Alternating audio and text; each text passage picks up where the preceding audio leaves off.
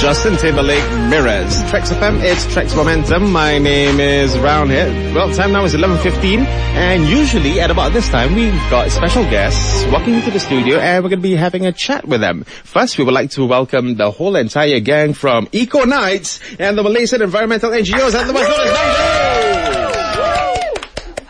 Okay. In the studio, well, we're going to be speaking to the group from Ecoknights. First, we've got Tharini. Hi. And we also have Samantha. Hello. And we've got Nabila. Hi. All right. Now, please tell us, how did you guys start? Tharini. Hi. Actually, my name is Tharini. I'm from UPM. I'm currently doing my degree in Bachelor in Forestry. So I'm doing internship in Ecoknights. And when did you start? Last month, just 4 weeks. Okay, and what gave you this, drive to help the environment? Actually, I'm studying in forestry, so it's one of passion to do something in terms of helping and spread the awareness about the environment. So Ecoknights is one of the best platform to do all the conservation program and events. So that's why I've stepped in Ecoknights to do my internship here. Okay, in a nutshell, can you please paint us a picture about what do you learn in forestry? Forestry is so many things. Actually, forestry is a wide field. It's about wildlife, botany, ecology, it's business, because it's involved with the logging, all that. So it's a wide field. Okay, so you've got to learn everything about flora. Yes, and fauna. Superb. Okay, what about you, Samantha? When did you start? I'm in Tharini. We're both classmates, so we start on the same date. Okay. We start on 22nd of July. So it's been a month here. Okay. So it's a good experience. And I found out about Ecoknights on internet, actually. And I read all the reviews and feedback from the previous interns, and I think it's really cool, and it's just so excited to be part of this team, and yeah, I'm blessed with all this experience. So you are doing forestry as well, right? Yeah, we are classmates, we are coursemate. So far, what's the toughest thing to learn? In my university? Okay, I think the toughest thing is like to complete all the tasks and assignment as a student. Yeah, it's a common things, but at the end it doesn't really matter, because it's all about passions. It's all about your interest in that field that you choose to be. And I honestly, forestry is, especially I'm taking major in wildlife management, so it's really been my passion. So every challenge, every risk that I take it is experience for me, so I'm blessed with it. Okay, well, good for you. Let's move on to Nabila. Nabila, when did you start? I started on the 2nd of July, and I think it's been about 1.5 months around that. Yeah, and I found out about Ecoknights through the Nights of Nature camp. Okay. It's one of the camp organized by them, and I was a participant in it. So I was amazed by how they actually get to organize this kind of camps very successfully, and I was also attracted by how our CEO Yasmin Rashid, how she conduct herself and managed to bring the whole team to spread awareness about environmental issues. Yeah. Okay, and what is the toughest part about your learning process right now? Okay, during my internship I have to help handling a few programs, so it's basically multitasking and managing your time. So there's like, at one point I find myself trying to manage my time and juggle between like 3 programs. So that's a bit challenging, because I've never done that kind of thing before. Okay. Yeah. All right. Now that we're gonna move back to Samantha. Samantha, what's the most difficult plant to grow? Most difficult plant to grow? That you tried and failed so many times. Flowering plants. What sort? I don't know. Everyone says like flame of the forest, bougainvilleas are like so difficult to grow. Because of the tree that planted in the forest are easily to grow because they just can grow by themselves and without human touch. And I think flowering plant such as rose. Roses are pretty difficult, right? Yeah, because you have they're very manja. Yeah, exactly. They need like certain climate, and so what are part of your responsibilities when it comes to your tasks? My task in Ecoknights. Okay, my responsibilities.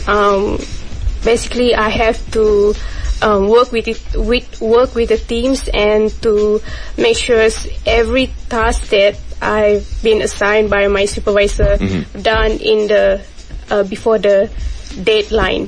So it's very challenging, and I have to be so passionate about it. Work under pressure. Of course, I work under pressure during my studies in university, but this is different kind of pressure. This is just like so. Okay. Yeah.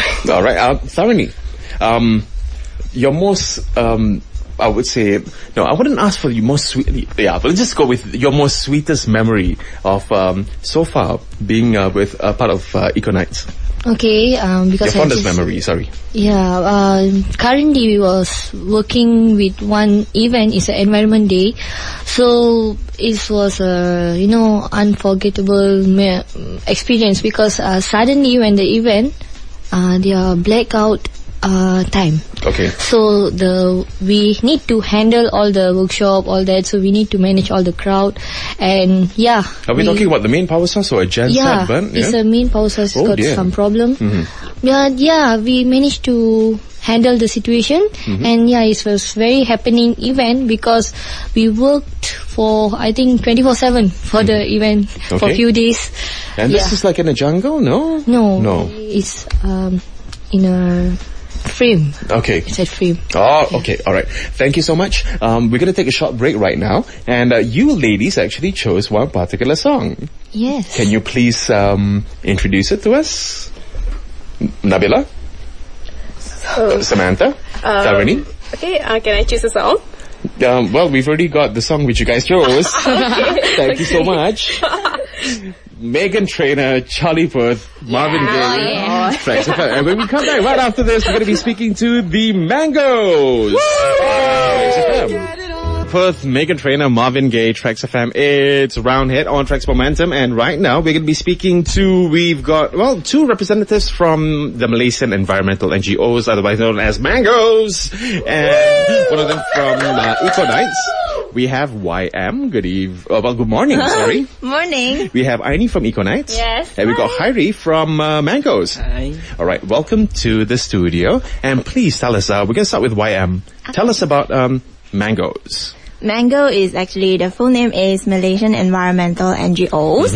Is a collaboration of 26 members, which they are all NGOs in Malaysia that fight towards sustainable living in Malaysia, the green lifestyles. Yeah. Okay, so please elaborate more. Paint us a picture about what do you guys do on a daily basis? Daily basis, okay. Besides of the office jobs and everything, basically we talk about our office. It's a very interesting office. Please tell us. Maybe you should pay a visit, right. Because it's kind of green for me, even for a student in environmental science. I think that is very green. We did compost. We have eco-enzyme. We do every single little things to help the environment. To actually every person that practice this kind of green lifestyles, we actually make changes to the world. So we should practice it. Okay, and how long have you been active with Mango? I joined in Mango since the 1st of July. So means like 1.5 months. Like Nabila. It's been fun, yeah? Yeah. Learn a lot? Yes, of course. Okay. What about you, Hairi? When did you join? I joined... Come closer, handsome. Don't be shy. Yeah. Okay. So when did you join? I joined Mango on the 6th of July too. So I joined Mango. I was looking for an organization that are doing environmental related work. Okay. Before this, what I originally thought was that environmental related profession is a niche market in Malaysia. But I realized I was wrong. And when I found about Mango and Ecoknights, where both of these organizations have been struggling hard to come up with solutions to many environmental problems. and also have helped to maintain and enhance our environment sustainability through the awareness program. So I interested to join MENGOs about this. Okay. So since joining MENGO, you must have learned a lot of tips, a lot of secrets, a lot of insights. What have you done so far to implement those criterias in your daily lifestyle? Okay, basically based on this previous program, which is the water food sharing campaign, is done to raise the awareness on the water accessibility to community in needs. They taught us how to conserve and save more waters in your daily life. That's why I learned. Okay. So you do that as a daily routine, I guess? Yeah. All right. What about you, Aini? You joined Ecoknights. Yeah. And how has it been so far?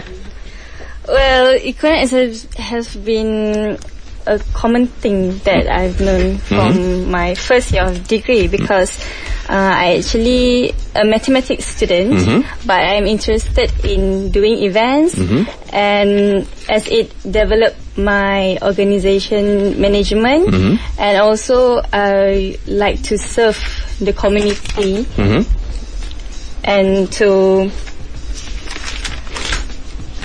Don't worry. and to contribute Relax. to the environment. Okay. Please paint us a picture about your hometown. I grew up in KL, so it's not actually a Excuse me. Hello, this is my hometown as well. And yes, it's so awesome when Chinese New Year and Hari Raya, right? Yes, we can play football over in the Federal Highway. Yeah, so please tell us about where you live. Paint us a little picture about the greenery and I don't know, what have you done so far? Maybe in front of your home, your garden, the small little sanctuary which you have? Oh yes, it's an urban area, of course, and most of it, I garden a lot in front of my garden, in front of my lawn, and we have mango tree, hibiscus, and so on. Okay. YM. Yes. How far do you see this going? Actually, I have to admit that Malaysia is actually going through a slow movement in this green effort. I think that everyone should do the basic thing first. Like the 1st of the September, we are going to segregate our waste at source, which means everybody plays a part in the environment. Starts with segregating the waste. So it's important for me that actually everyone practice this green thing together so that we can make changes. Okay. There are a lot of people out there who can be a little bit ignorant when it comes to, okay, we're telling them, plastic go this side, paper go this side, and everything. Tell us, how important is that? Actually, I've been to landfills in Sabah, and the situation is quite terrifying, which you mean you can see actually everything is being dumped there.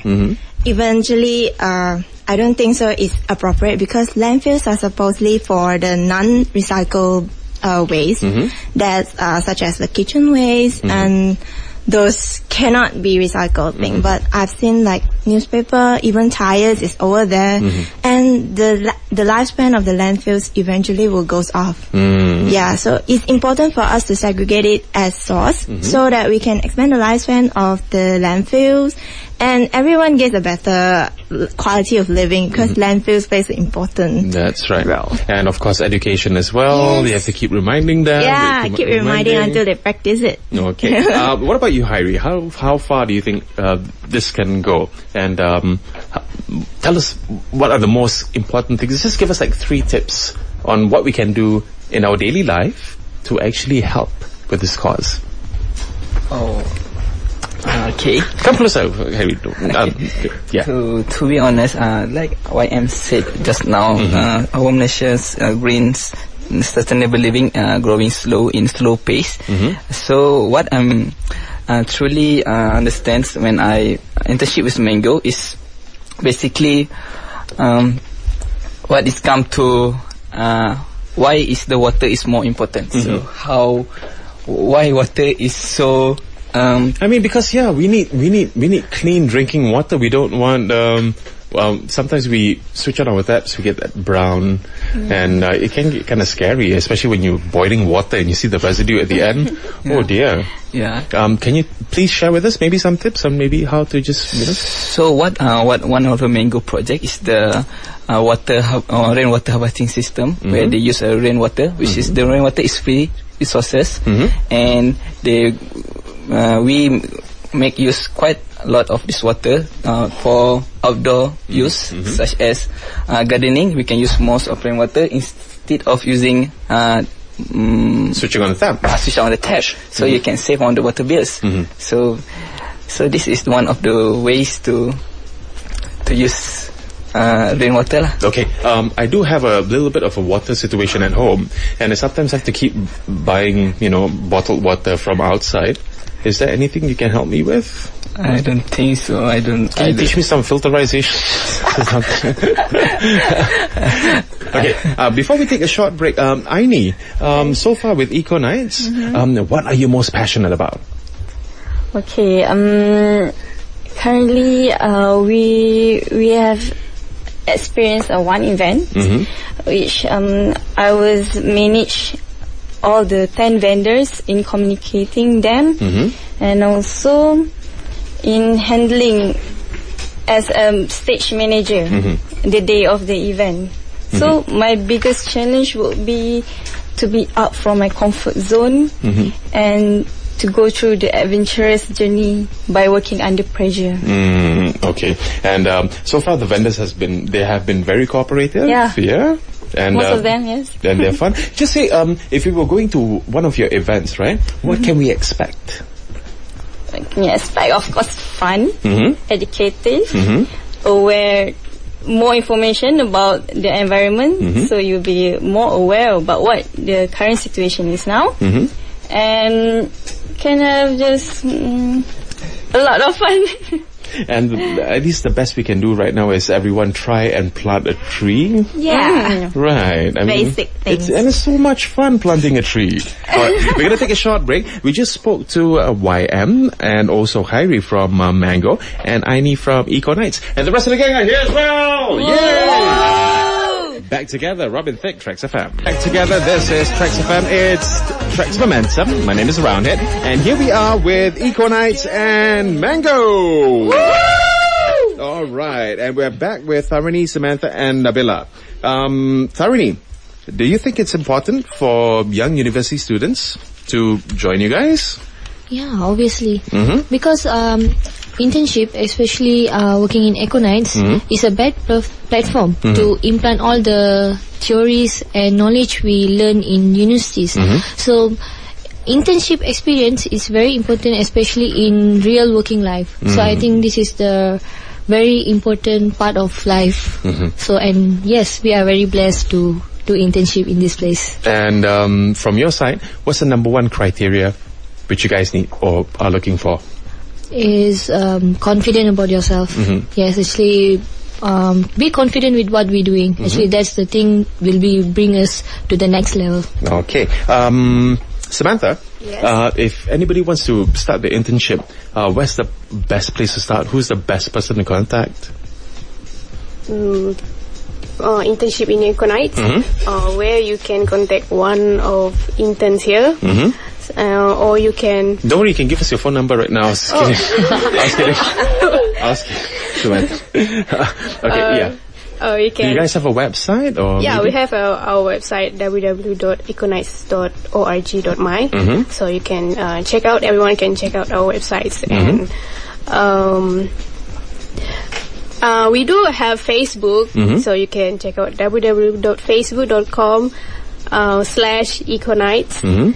And that's ECOKNIGHTS. Okay. And before we continue with Nabila,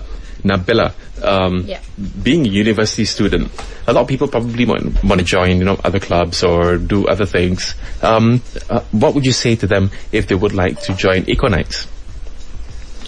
I would say that they should be ready to learn new things, even though it's really challenging for them, or it's something that they don't really like.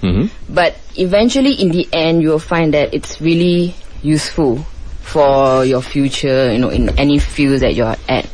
Yeah, and just have fun. That's all. Just have fun, and then be open-minded and learn how to communicate with people, even though they are like, let's say they are from a different ranking, or they are like more professional than you. Don't feel intimidated.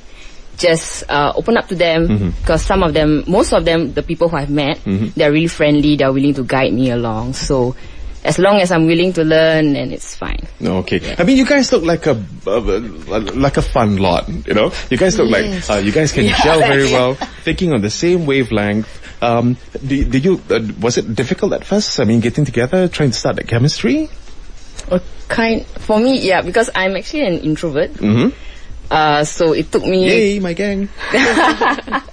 So it took me about like a week to get along with them, to warm up to them. But in the end, we managed to have. No, we're not gonna go there. What about you, Samantha? First I step in Ecoknights. It's like very strange environment surrounding, because we are the newest here. So, but day by day, everyone just so open-minded. They are so sporting, and yeah, I have a fun teams. Yeah, I'm very excited about it. Since Aini is standing over there, right? I mean, is she? No? Where is she? She's here. She must be very naughty, huh? Okay, sorry, YM. Can you come closer to the mic and tell us, what's the best advice you can give to anyone who would like to maybe join MENGO? Of course, not only MENGO, Ecoknights. Well, you can be anyone who, like Aini is mathematician, and I'm from environmental science, from forestry. Everything basically, if you have a passion towards changes to green lifestyles, you can join us. Okay. As volunteers as well. Sweet. How do we get in touch with you guys? Yes, of course. Facebook, social medias, Twitters, everything. Just Google MENGO. Malaysian Environmental NGOs. Yes. MENGO. What about your best advice, Hairi? Okay, my best advice for me, what first come to my first this internship program help you to develop strong communication skills by interacting with others in a professional environment during an internships. Most of all, you guys can develop a better work habit where through this internship, you guys can learn how to manage tasks or projects and learn how to carry yourself in the professional environments. So at MENGO and Ecoknights, you are guided by awesome coordinator, and you also can learn from your colleagues by observing their positive work habits. Okay. Well, thank you so much, ladies and gentlemen. Is there anything else you would like to say to our listeners? Don't worry, you guys Okay, take them. I have advice to... Yes, Samantha. Everyone will undergo an internship soon. So my advice is, do not afraid to do something different. Do not afraid to try something new that you haven't tried before, because you will shock on the workload that you will face later. But believe me, you learn a lot. So just trust yourself, believe yourself, you can do it. So you will face everything. All right. Just before we let you go, how many of y'all drive cars? To work. Sometimes. We are couple. Yeah, I'm pretty sure. And what's that? Diesel car? Is that a petrol car? See, I'm going to put your little things. We are speaking to the rest of the gang from Ecoknights and also Malaysian Environmental NGOs, MENGOs. And we're going to wrap things up for this hour. Coming up will be the news at 12 with Ruben. So stick around. Traxx FM, Traxx Momentum. My name is Roundhead.